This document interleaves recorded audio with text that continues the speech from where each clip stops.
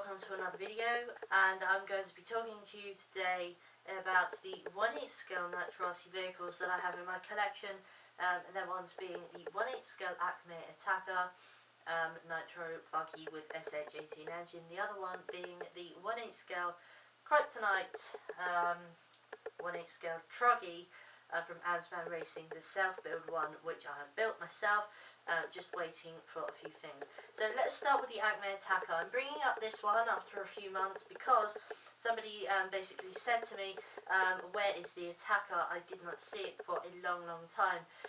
The Attacker is sat in the shed. It's all ready to be bashed, just been sitting there for a long time, really, a couple of months. I did a lot of videos on it going back, and if you do want more videos, then please say so. I'm thinking to get that one back in action soon. I'm also considering on doing a few makeovers, really, with that one. I'm planning on putting on some on-road tyres and buying an on-road shell for it and changing the body mounts and making it to a 1/8 scale on-road RC car, because I've always wanted an on-road RC car, so I thought, well, why not we make one out of one of the cars I've already got. So I'm considering doing that, and you can let me know what you think on that one. That was actually an idea that somebody suggested to me, to convert that one to an on-road car. So I mean, it's a good idea. We'll see. The other one is the 1/8 scale build it yourself Truggy from Ansman Racing. That one is still waiting. In case you didn't know, I have already fitted the servos in. The steering and the throttle servos have already been fitted in. And now all we are waiting for is the engine and also the 2.4G radio.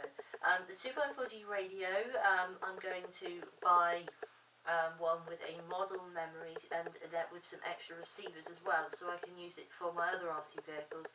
And the engine, I'm thinking to go with an SH21 engine. I've been recommended to go for a 21 engine, SH engine. Somebody sent me some videos of which they actually had their Kryptonite set up with an SH21 engine, and it's kind of their setup really that I've been following. So I'm probably going to follow their idea setup and get an SH21 engine from blacksmithproducts.co.uk. So with the Kryptonite, I'm planning on getting it in action in a few months' time. Of course, March this year I'm visiting the 2011 RC Expo, rcx.com, of which there I might be able to pick up an engine. But of course, travelling to America, and I would have to get it back again. But I'm definitely planning on picking up a few things there. So thank you very much for watching. These are just a few updates I thought I should do because a few people have been asking them questions recently. Thank you very much, guys, and more videos coming soon.